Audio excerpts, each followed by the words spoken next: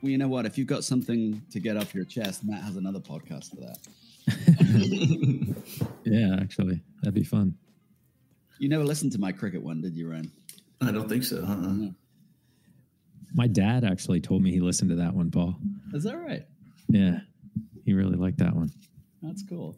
He said, I'm still not sure if I understand the game. There's a lot of shit going on there, but I was like, listen again and then watch like with visual aids, because you have to be looking at like a YouTube. Because remember, we were like, you're like, pull up this match and look at this, look at that. Yeah. And I was like, oh, yeah, okay, now it makes sense. But it is a fun one. It is a fun one. I got nothing at all in terms of the right stuff here. This is coming out of the speaker.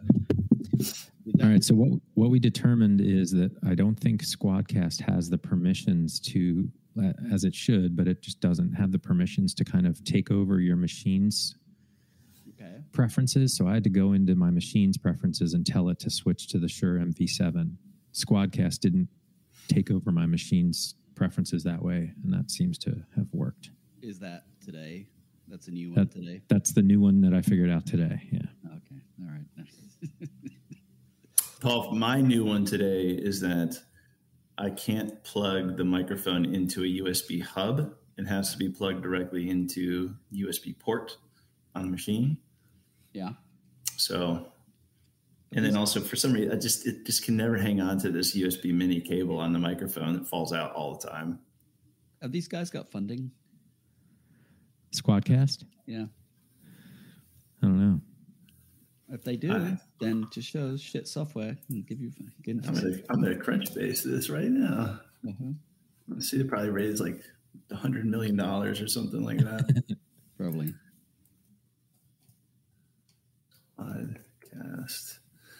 Podcast.fm, right? Yeah. SaaS recording platform. Bay Area. Founded in 2017. Where are their financials? It doesn't look like they have raised any money. No. All right. So is that coming through? Yep. Okay, that was me tapping the microphone. So we now know that hello. Yep. All right. Yeah, that sounds good. Okay. By the Happy way, New Year, guys. I keep feeling I want one of those screen things. Just not because I need one, but because they're cool. Oh, a pop filter? Yeah. Do you think it's okay for me to have my Christmassy jumper on, even though this thing will be coming out in probably near the end of January? Oh, because of the videos. Yeah. Well, I mean, we're not doing anything with the videos as of yet. Well, no, we do the minute. Micro minutes. Micro Minutes, yeah. I mean, I can put something else on. I could put my smoking jacket on. And yes, I have a smoking jacket. I actually have two. I don't think you can tell. I think it just looks like a Cosby sweater. Oh, that's a bad connotation now. Yeah. At least it's not a Jeffrey Epstein or Prince Andrew sweater. Oh, jeez. All right. Okay. Well, if you don't think it matters, I guess I just can't. What was it that time Nick said, oh, you just come off the slopes? It was when I had to get to North Carolina from, via, I don't know, wherever it was, like Canada or something. And I came down and I met you and Nick, and I just walked in like flustered because I was late from the airport. He's like, oh, just come down from the slopes, huh? So I think it's a very nice wintry sweater. Okay. All right. Sounds good. Okay. So you guys saw that at the last minute, but it should be easy, at least for us to do, Ryan, because it basically is. It's the SHRM. It's the SHRM. All right. So I pulled open the presentation. So most of it's going to be just that back part of it, right, where we run down the 5. Yep. All right. We're just going to alternate in the same way we did at the live presentation. Well, have you got the document out? I can't remember what. Well, we put it all in the notes, so it makes it super easy. Well, I'll tell you what I did here. I did. Why the fuck do organizations even care about it? That's me. The second one you should have access to this document right now. Yeah, I've got the document. Yeah. Then this second one gives us an I'm opportunity. Grab coffee real quick. I'll be right back. Yeah. The second one gives us an opportunity to do a bit of a plug, right? Okay. So basically we can say, look, hey, we're working with a bunch of people. We're getting data. This works. We're cool. That kind of stuff. Okay. But obviously just focusing it on the things we're doing that are helping us to learn this stuff. But then hopefully the subtext comes through of like, oh, these Brilliant Minds people, they kind of get the workplace. Then you list them out. Then I do re-examine readiness. You do the whole person. I do rest.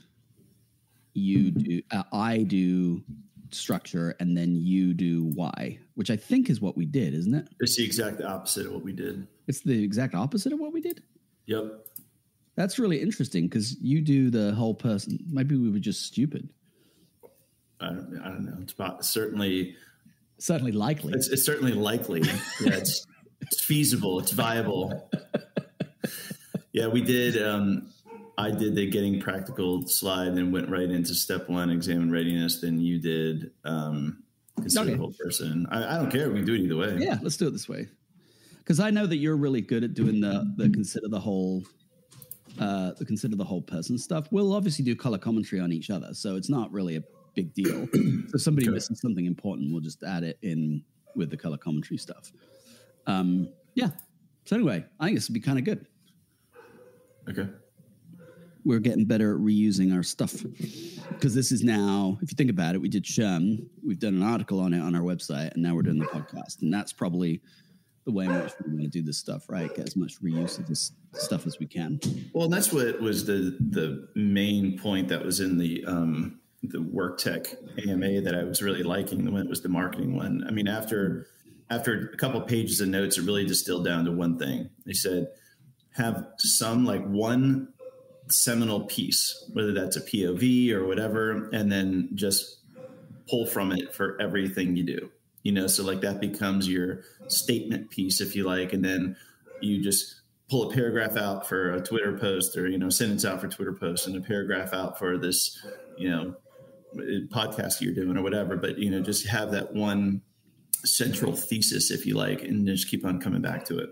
Okay. All right. Well, this is that until it's not, right? Because this is the best we got. So, okay. Cool.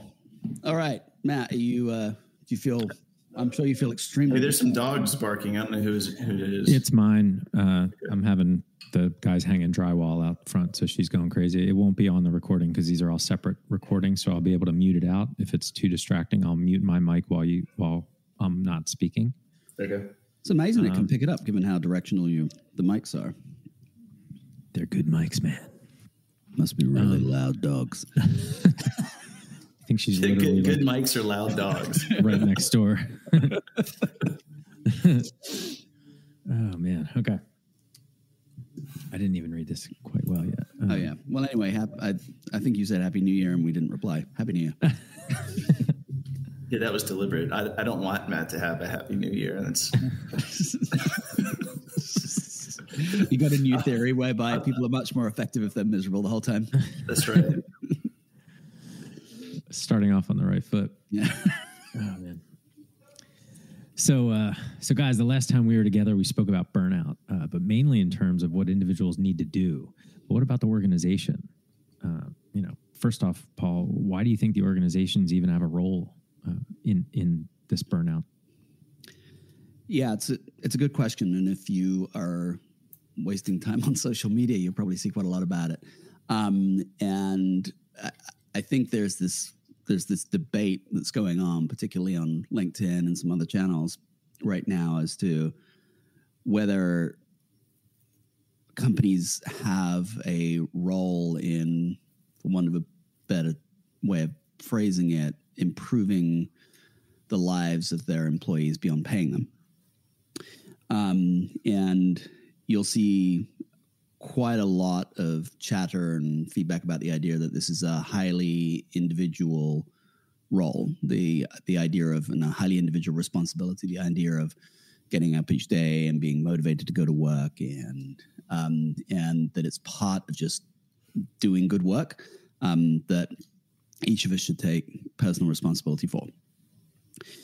Now, I don't particularly want to get into the debate as to whether that is academically true or not, or whether it should be the case or not. The reality is that there is this, discussion that has been going on in I guess the world for probably more than a century now about the role of individual responsibility versus the role of the organizations that we participate in. But there's also the practical nature of what it means to have effective employees or ineffective employees. And if you are an organization that has a set of goals, and people form part of that set of goals in any way, shape, or form, which is the vast majority of organizations, people play a very significant role in them, no matter how much they've got into robotics and technology and automation. There's still a very strong role for people in almost every large organization.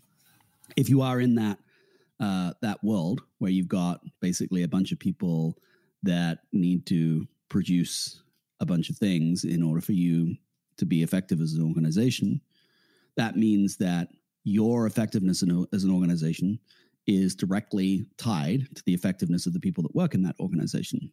So you got a choice. You can either sit back on the sidelines and say, okay, well, we just expect you to be effective and we'll pay you if you are. Or the other alternative is to actually start using the resources that you have as an organization to actually help improve the effectiveness of the people that work for it. And so the reality is that the most successful companies that need people will be the ones that can get people to show up well every day. Now, you could argue that that has always been the case, and it probably has always been the case. What's different is, as we've alluded to in previous podcasts, the nature of the skills that people need in order to be able to accomplish that. And the reason that, of course, has changed is because the nature of our work has changed dramatically, as we've discussed many times. And so as we've moved into this world where we're kind of moving away from lots and lots of task-based work, where you could simply measure the success of people on did they perform this number of tasks in the amount of time that they were scheduled to do the work, towards this idea of, outcomes and driving outcomes over the course of weeks or months, and doing so in very flexible ways. As we moved into that new world, then the set of skills that you need in order to be able to thrive in it become much more nuanced, much more difficult, and are not necessarily just there with us on a day-to-day basis without help. So it's really just a reflection of the way in which work has changed, and the fact that we're kind of moving away from this idea of a pure talent war into, I would say, an effectiveness war. So the idea that the companies that have the most effective employees will win is something that organizations are starting to get their heads around now. And what can they do in order to be able to improve the effectiveness of people? Yeah, and even if they're just the fact that they're talking about it is a big difference, because you mentioned there, maybe it was always there that you wanted people to show up well. We just didn't talk about it or acknowledge it, in any way. And we've been forced to. Yeah, you guys published something also a while back that I found interesting that talks about this, which is like the 5 steps to a more effective workplace. So how did you discover it and put it into that kind of category? Well, it's interesting. It's been a journey. Our focus from the start has always been on the individual. All of our primary research and secondary research is based on what is making an individual human as personally effective as they can be on an everyday basis. And obviously, having worked with a large group of individuals, we have a large amount of data as a result of that. And that led us to our mission and kind of what we're up to at Billion Minds, which is to help people optimize their work in the context of their broader lives.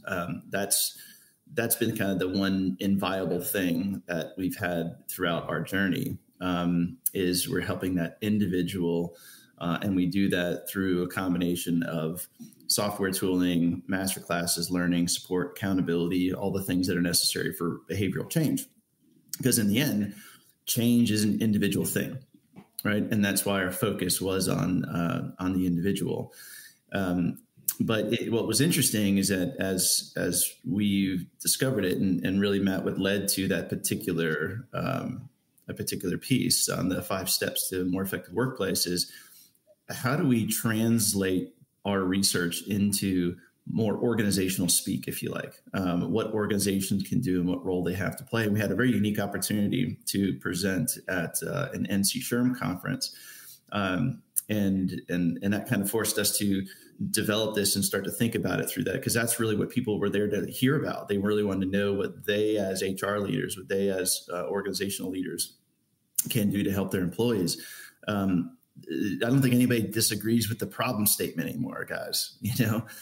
People are burning out at record levels, and people are leaving the workplace even without destinations. I mean, it's really very little argument on that. But now it's what can individuals do to help themselves, and what can organizations do to help their individuals. And so this is, I think, the most interesting part, Matt. So I tell you what, open up a search and just type in the organization. Like, what's the definition of an organization? And tell me what you see.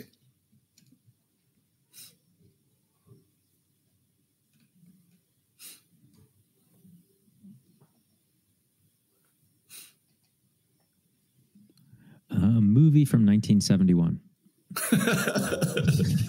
on imdb.com. Yeah, I guess it knows you well. Think more of like Webster's definition, if you don't mind, Matt. Okay, let's see. What is an organization defined? I don't think I've seen that movie. It's not coming up. It's buried, man. I got Amazon links, Rotten Tomatoes. That movie must have been. Yeah, you can clean your cache. That's put your browser on private mode. All right, so since you're probably just looking at spam now, I'll tell you, an organized body of people with a particular purpose, especially a business, society, association, etc. Exactly. And so its organization is a body of people. It's a body of individual people, each with their own journey, each with their own state of mind, state of health. And so as we've kind of gone through this and looked at our research, we still believe that it comes down fundamentally to the individual, but there are also things that organizations can do at aggregate to help, because at the end of the day, an organization is just a collection of people. Yeah. That's funny. Yeah. I mean, it's weird that we had to go through this to figure that out a little bit. Like, it just didn't seem to be thought of that way for a long time. Until maybe the pandemic, maybe this forced us to really examine it in earnest and start to change the way we think about it, which is, a beautiful thing that would help everybody. So, yeah, I think for us, Matt, the kind of aha moment, Ryan talked about the fact that we're focused very much on the individual. But as he points out, these people work inside organizations, and us sort of starting from the ground up in the way in which we did, and us having like one-on-one conversations of support and to provide support and accountability around personal effectiveness really helped us understand the relationship that people have between work and the rest of their lives. We've spoken on previous podcasts around it's not really kind of like a work-life balance. It's really work in the context of your life. And it became very clear to us in these conversations that doing the work in the context of your broader life is the challenging thing now, right? Whereas before, right, the challenging thing might have been different because there was greater separation between the two, right? People still obviously have had challenges, as in and around their work and the rest of their lives for forever. Mm-hmm. But that blurring of the two became one of the biggest single challenges that people were getting. And so I think that perhaps organizations felt like they had the luxury before of being able to say, look, we're responsible for you when you're at work, and you're responsible for yourself outside of work. And that those two things are very different. But now with this blurring of these two things happening, the people themselves are not making that separation so much. And so for organizations to make that separation just doesn't really make sense anymore. I suspect that the main reason that separation has existed is because it makes a lot of other things a lot easier, right? So for example, there's obviously privacy concerns. There's, respecting people's boundaries. There are all of these things that are associated with delving deeper into what people are doing 24 hours a day versus when they're working for you. And it becomes a much more difficult and nuanced challenge once you start thinking about the whole life of the person versus the individual part of it. But we'll get into that part, I think, in more detail as we go through the 5 steps. Yeah, it's an interesting compartmentalization they have to do previously. And it's like now we're opening up a few other compartments they have to be aware of that maybe they didn't before. It's interesting. Yeah. So what are the 5 steps? So the 5 steps, first off, try and get that one without the dog. Hold on.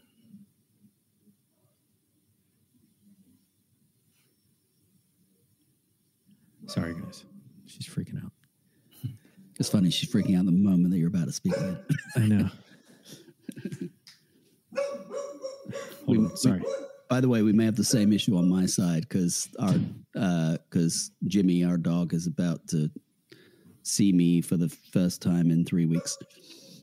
Oh, yeah. Anna's picking him up right now. Okay. So let's hear, like, what are these 5 steps? Tell everyone what these 5 steps are. So the first thing I'll say is that these 5 steps are all practical. So that's the very, very important aspect of all 5. It should be things that you can implement that aren't too ethereal, that aren't too just out there theoretical. So very practical. The first one is to re-examine readiness. Second is to consider the whole person. The third is to emphasize rest. The fourth is to reimagine structure. And the 5th is to find the why. Okay. All right. I wasn't writing it down, but let's go through each one of those one at a time. Let's talk about the first one. You mentioned re-examine readiness. What's that about? Yeah. So in the past, particularly in the workplace, I think we've generally thought of readiness as a set of skills that are associated with doing a particular job. So that would mean, for example, if you're a salesperson, you'd get sales training. If you're a marketing person, you'd get marketing training. If you're a technologist, maybe you're a software developer, you'd get training on the platform or training on particular languages or things like that. And of course, this is part of what is necessary to do your job. But then, of course, there's this other thing, which is, in addition to the skills that you have that are associated with your specific role, then there are the skills that you need in order to be able to do work effectively in this new world. And so the first foray that has been consistently done in some larger organizations into this, I would say, has probably been mindset training. So think of things like grit and growth mindset, things of that nature. And these programs are useful because they give people an opportunity to be able to develop skills of resilience, for example, within the workplace, or adaptability within the workplace. So there's some usefulness to them, but we believe that while they're helpful, they're not necessarily sufficient in terms of what's needed to be able to show up every day really, really effectively. The limitations associated with them is that they're really centered around this idea of building in that adaptability and resilience into your mind, no matter what happens. But they tend to lack the focus on practical skills training. So, what practically do you do each day to be as effective as you can? What practically do you do each day to optimize the day? Right. So, how, for example, do you optimize your meetings? How, for example, do you optimize your routine?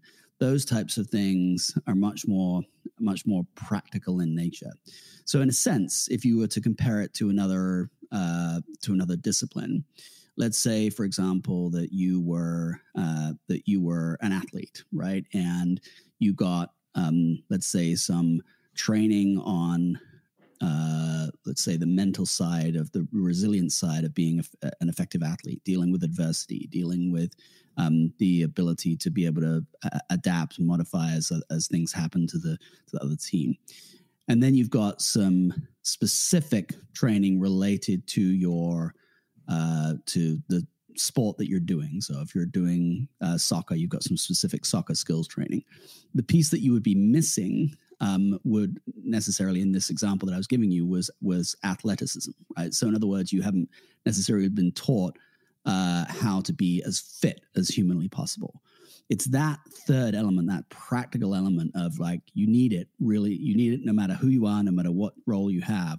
You need that kind of set of practical skills that isn't really addressed by the mindset training and isn't addressed by the specific training. So we think that inside all organizations, in addition to the specific skills associated with that particular job, in addition to the training around their mindset, they need that set of practical skills in order to be able to get through their day as effectively as possible. And that piece is the piece that is missing inside most organizations today. Yeah, I think that's really, really interesting. The levels of examination required once you get through the first layer is so multifaceted and so deep into the way you work. You could run into one thing, for example, but not be good at managing your calendar and blow up the whole rest of your plan. Yeah. Right. So you need to really look at all that. That's really great insight. Well, and the irony is it's kind of hidden too, right? So for example, let's say that you're in an organization and you've done the piece that is the training associated with the core skills you need for your job, and you've done, let's say, grit and growth mindset and so on. Then you're just lacking this third piece, this set of practical skills. Well, the funny thing is, you can clearly do your job, right? And then if on a day-to-day basis things are not going as well or as effectively as they are, you can fall back on that training on grit, for example, to be able to deal with the challenges associated with it, right? So the fact that you've actually not received this stuff that actually helps you do it better and more effectively, to helps you get through your day better and more effectively, is sort of hidden, because as you hit the adversity, the grit training helps you deal with it, right? So what we're saying is that it's not just a question of making you able to deal with adversity, but how about having some practical training that helps reduce the amount of adversity you have to deal with in the first place? That kind of training is the piece that is missing inside most organizations. Wow, that's really, really a great topic. That's a really great one. We could probably do a whole podcast on that alone. It's really interesting. Okay, so the next one on the list there was consider the whole person. So let's dig into that one a little bit. You're muted, Ryan. Well, this dovetails nicely into the first one, because it really comes down to a set of skills that individuals need. When you think about the term work-life balance, let's start with that. That would imply that you've got work on one side and non-work on another side, and you've got to bounce across those things. And that's not a very realistic way to look at it now that these environments are effectively merging. And so we know that our employees are parents, they are partners, they're friends. In some cases, they might even have other jobs and side hustles and hobbies, and they've got very complicated lives. And so the challenge is, how can you optimize the work that you do for the organization across all those things? And so it starts off with just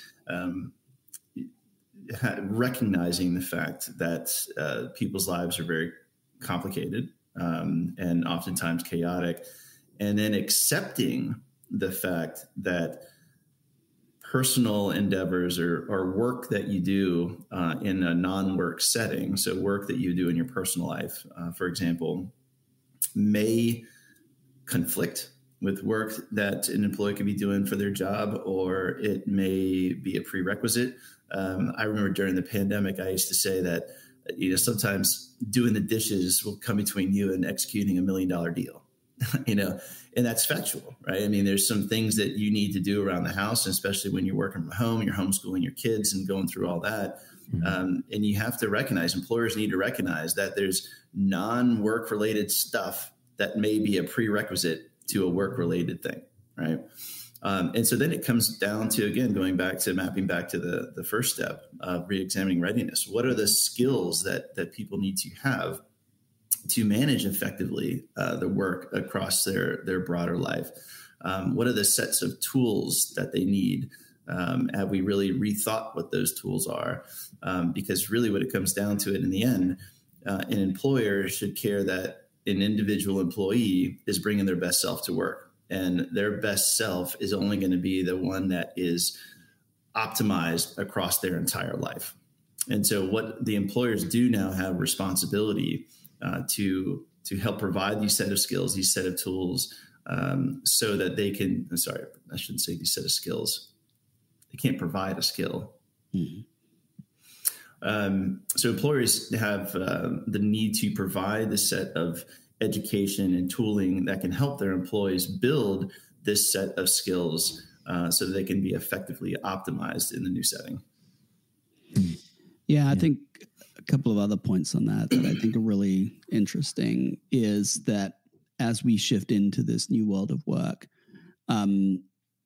it's entirely possible that that your employees have not just got the rest of their life outside of work to deal with, but they've got the rest of their life outside of your work, which might include working for somebody else as well, right? So we think of employees as people first, and those people have a whole bunch of different roles that they have. So it could be a parent, it could be a partner, it could be a friend, etc. But it may also include more than one job. And particularly if you look at a family unit today, oftentimes the number of jobs that is being performed by the family unit exceeds the number of people in that family unit. And so that becomes something that is very, very complex to manage. And it is very, very old school to think that you're going to, number one, pay your users the minimum amount that will allow you to get reasonable people working for you, and at the same time expect those people to be solely engaged and solely invested inside you as an organization. Yeah. Simply put, if you're not paying people top dollar, they may need to do other jobs in order to be able to make ends meet.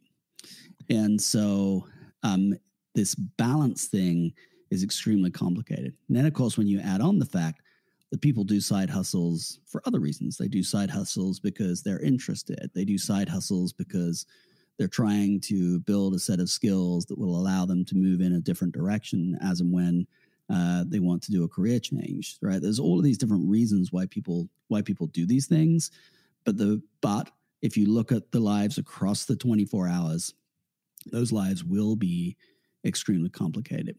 Now, the other thing we have to envision and imagine here is what it means as an organization to consider the whole person. And it definitively doesn't mean being nosy. It doesn't mean like crossing boundaries that employees want to have between work and the rest of their lives. It doesn't mean that you're forced as a manager to be the friend of your employee.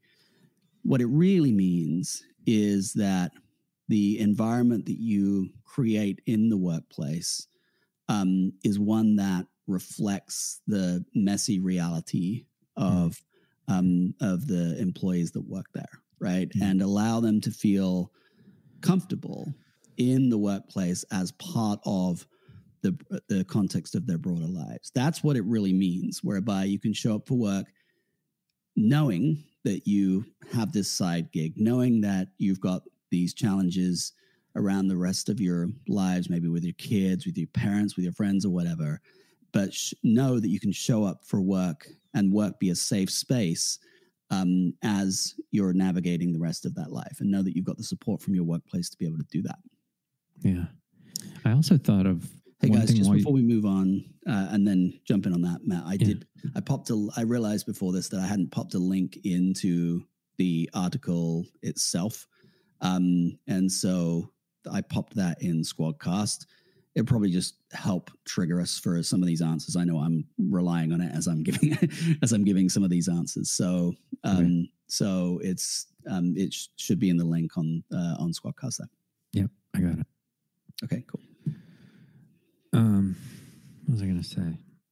Oh, so with that in mind, Paul, it as you were talking, it reminded me that, or it made me think, I wonder how much of this will effectively leak into or start to become more a part of the, for lack of a better word, interview or screening process as you bring people in, because it strikes me that the first couple months of a person's job are always very slow start. You're reading SOPs, you're getting used to the organization, trying to navigate the culture of the organization. But if that was a front-loaded activity where you bring in people for mindset specifically, almost have mindset interview, as well as when you come into the organization, these things are forefront if you have the luxury to have the time to bring somebody in and let them ramp on that way.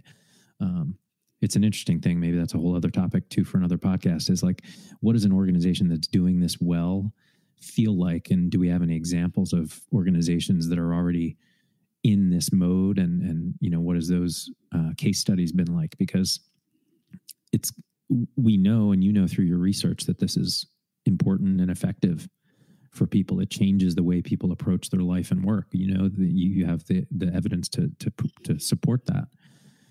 So when you start to see it on an organizational level, it'll be really powerful, I think. I mean, we should do another podcast on it. You touched on something really interesting there, which is like, okay, when you're interviewing somebody and when they come on board. So yes, when you're interviewing somebody, there are certainly some things that you can do to help gain an understanding of the employees you're bringing along.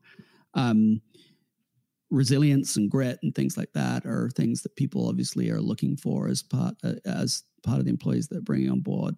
But actually, just the ability to be able to use the types of tools that we're talking about here, to be open to the idea of having practical tools to get through their day, is something that you could also test on as well.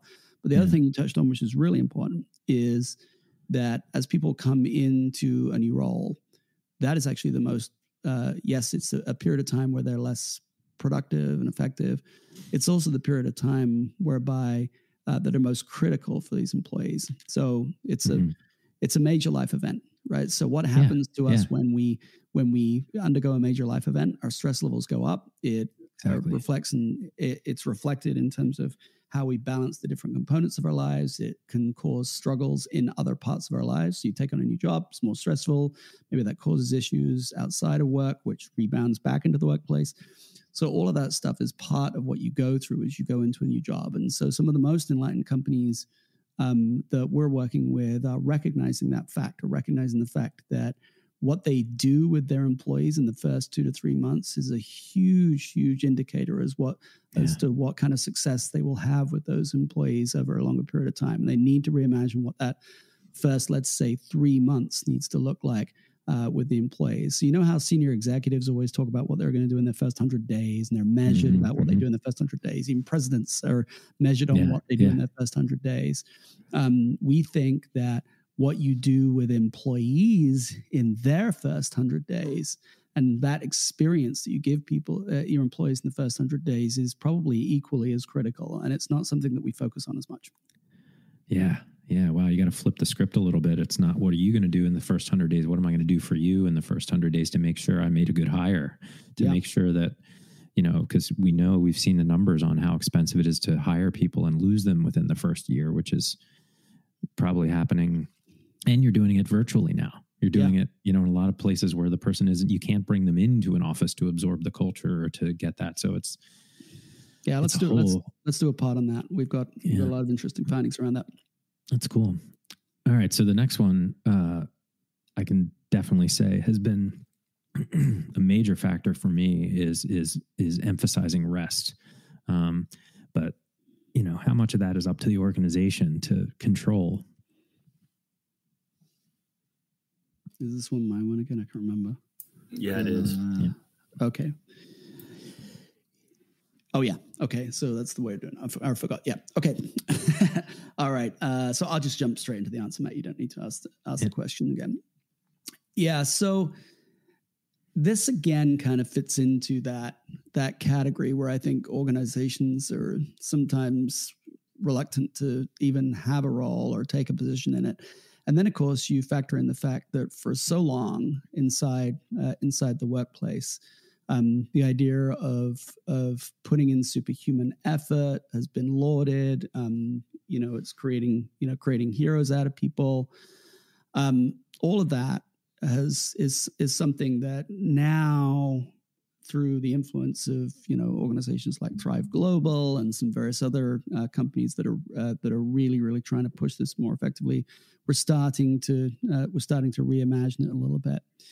And I would say that some of the first forays into this have been a little bit problematic. So a good example that I would give is the organizations that do emphasize things like unlimited personal time off. And you'd think, well, that sounds like a great idea. It sounds like an organization that is really trying to recognize some of the principles that we've been talking about. But what we found is that as you kind of remove traditional structures of things like, for example, you're expected to take 15 to 20 days of vacation a year. Once you remove those things, then culture becomes like the most dominant thing. And if the culture continuously emphasizes the superhuman efforts of individual employees and lauds them for it and rewards them for it, then as a result, you're going to wind up with a whole bunch of people that are overworking to the point of burnout, or certainly overworking to the point of being less effective on a day-to-day basis. The role of leadership here is hugely important as well. And so if the CEO and the senior executives are seen to be working like enormous numbers of hours, then that also tends to kind of trickle down the organization. It's the classic do as I say, don't do as I do. It becomes embedded. It becomes embedded into the culture because the senior executives are seen to be working all hours. So it is something that organizations really need to think about. If they're going to emphasize rest, it does move beyond words. Now we know and we tend to emphasize what sports scientists have known about this for years, that rest is an absolutely essential foundation for continued execution. And you'll see this yourself if you've been, for example, emphasizing sleep over the last year or so. You will have seen the results that come from that. They don't come immediately, but they do come after a while. You start to get more energy, you start to do more work, you start to do more things, even though effectively you're taking an hour out of the day to sleep a bit more. These are the kind of things that that absolutely do have a significant impact. And organizations, basically, the only real way to do it is to model the behavior. And if you model the behavior from the highest points of the organization all the way down, you build out your structures and your processes with all of that in mind, you end up with significantly better results. And there's a book by Matthew Walker called Why We Sleep that absolutely changed my whole thought process around sleep in the last year, and just fascinating the power of sleep. And then you also mentioned something, which is remember the Seinfeld when George Costanza left his car parked at Yankee Stadium for a couple of weeks and he got all these promotions because they thought he was there day and night. Yep. That is exactly it. It's classic. All right, so let's hit on the fourth one. Reimagined structure. What's that all about?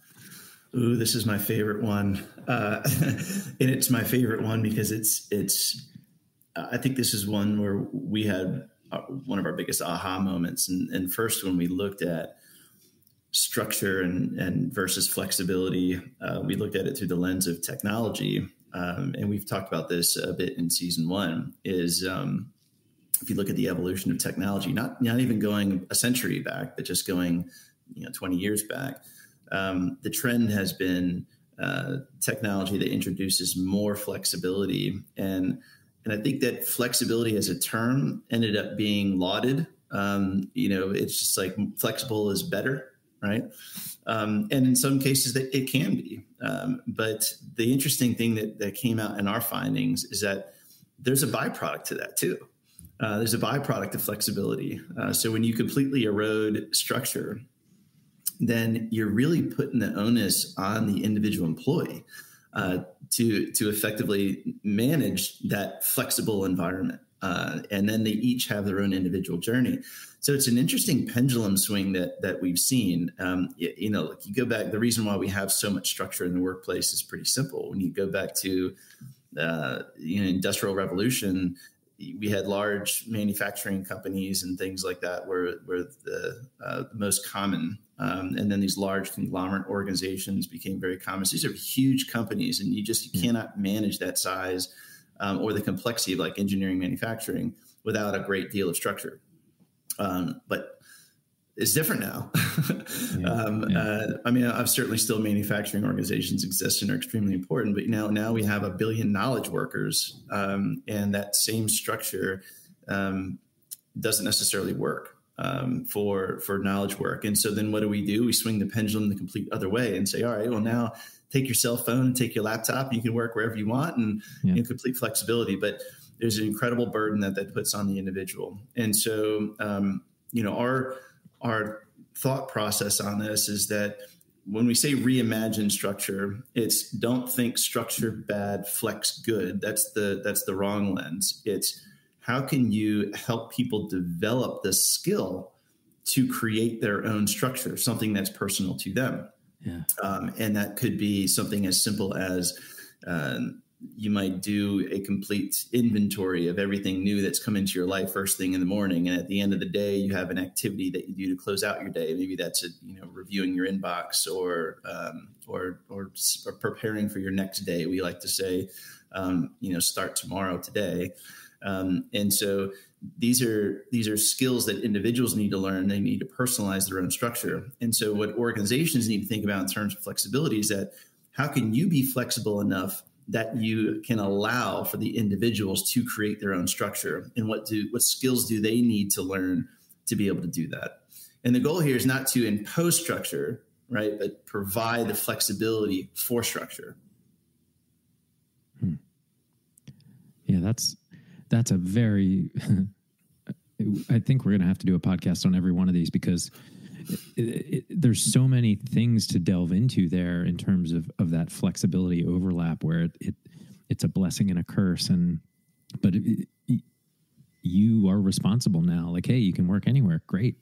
Where do I want to work? Is this the best decision to work? And now is my day just melting into as we've talked about before, leaking into your whole day and finding that balance or whatever. So, and where do I do my best work? Yeah. And those answers are different based on different work styles, different work modalities. And, you could be a better writer in the morning from a Starbucks and a better communicator from your home office at 2:00 in the afternoon. Those are things that each individual needs to learn about themselves and then build the requisite structure around that optimization.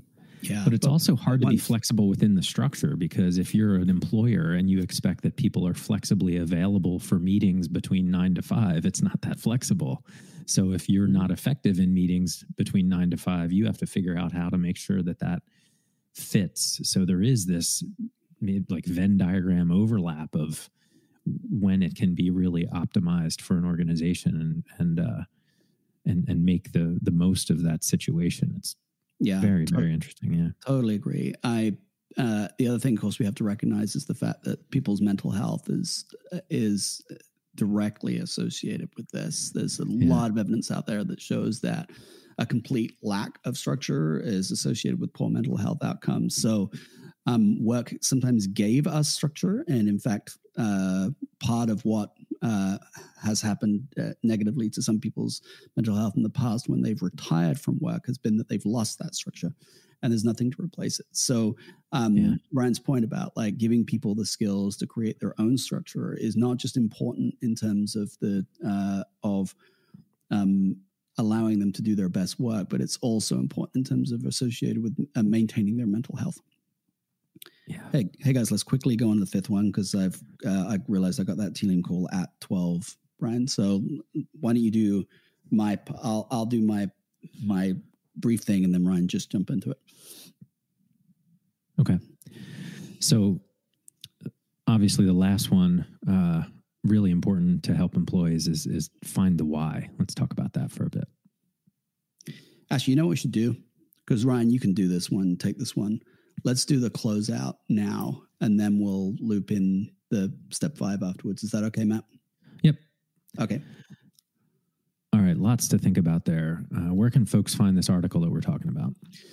So simply put, it's on a website. And so just go to billionminds.com and you'll see the article there.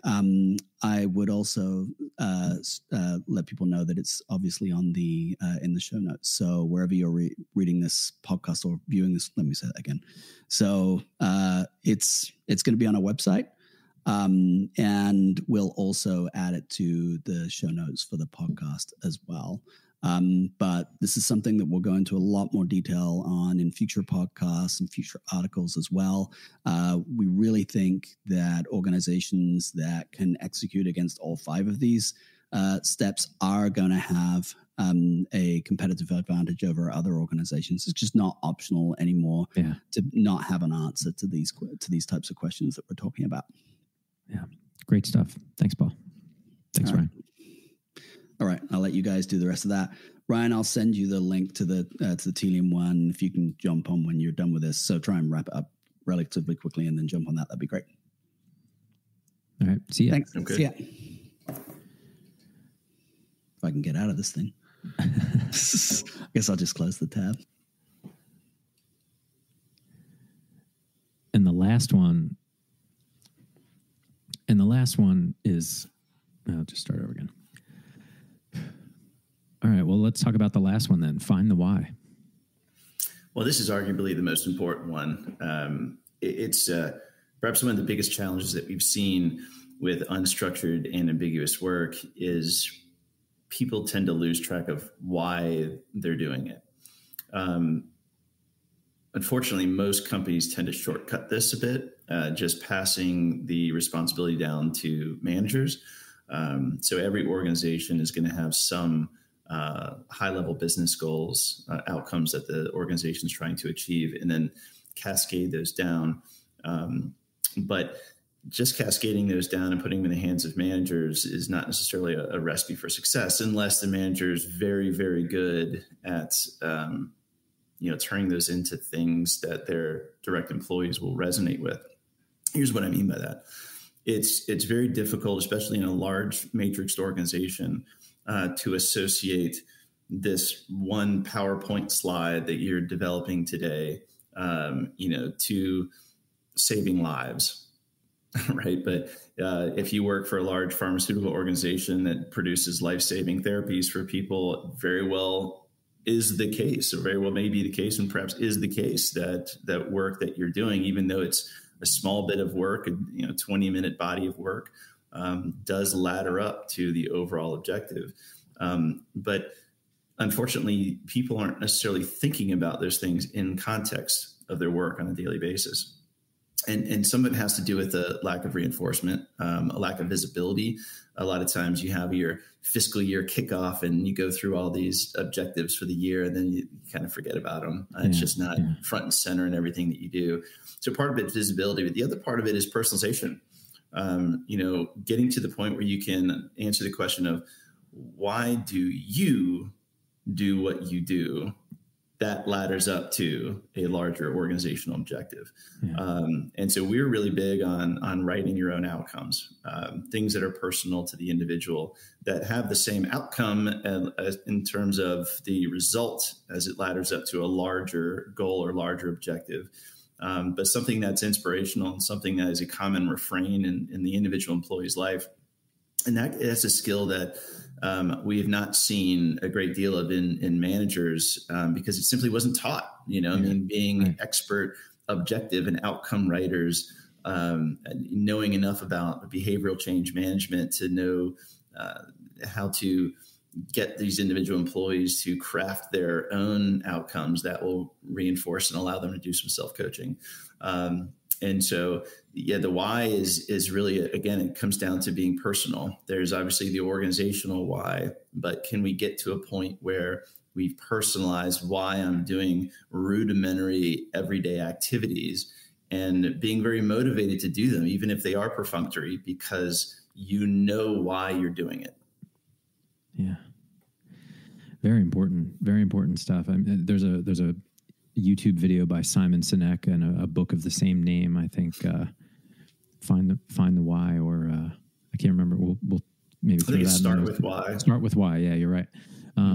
Really cool stuff, and it just changes the whole thought process about why you're doing something. And it struck me as you were talking that we are talking about knowledge workers predominantly in this new paradigm, but I think it goes across the board and probably is a good reason why we're having this, great reshuffle or great resignation or whatever you want to call it. Because people are reimagining their why, because they were struck in the face with really making sure they were doing everything for the right reasons, and maybe taking that opportunity it could extend into any kind of industry, is what I'm saying. Like, yeah, even if you're manufacturing on we were talking about manufacturing jobs and things that are like, it's everywhere. If every employer thought this way, everybody would be better at their jobs. It feels like to me, right? Well, it's a really important point. Actually, I'm having my own aha moment, Matt. And this is not rehearsed here, but it's goes something like this. If you don't help your employees find their why, then they're going to find it themselves, and it may not have anything to do with your organization if you do. Yeah, right. Yeah. Right. And so that could certainly be part of, and I'll find a way to make that sound better over time. But that's part of this from a retention consideration is if you can really create strong meaning from the work that your employees are doing in connection to a why, you're going to have a much greater likelihood that you're going to retain those employees. Yeah. But if you fail to do that, and you fail to make it personal, then they're going to, like you said, they're on a mission right now. Everybody's on kind of a personal, what does it all mean mission right now. Yeah. And if they find it somewhere else, then you're probably going to lose that employee. And then I guess lastly, what's the difference between good attrition and bad attrition? It'd be better to find out earlier anyways. Yeah. Right. And so if you've got an employee that is never going to find their why, they truly don't enjoy the work that they're doing, and they truly don't resonate with the company's mission, you as an organization would be better served to have that employee exit the organization. right? So you can identify someone that can replace that and become a good employee that's bought in. So it's better to find that out earlier, right? And so even if you do find out through the course of helping them find their why, that their why isn't in the organization, that's still good. Yeah. Cool stuff. All right. That's a good one. This will come out well. Yeah, I think there's a lot to chew on in here. All right, I got to run to this Telium call. All right, man. You good to go? Yeah. Be well. All right, take care. See ya.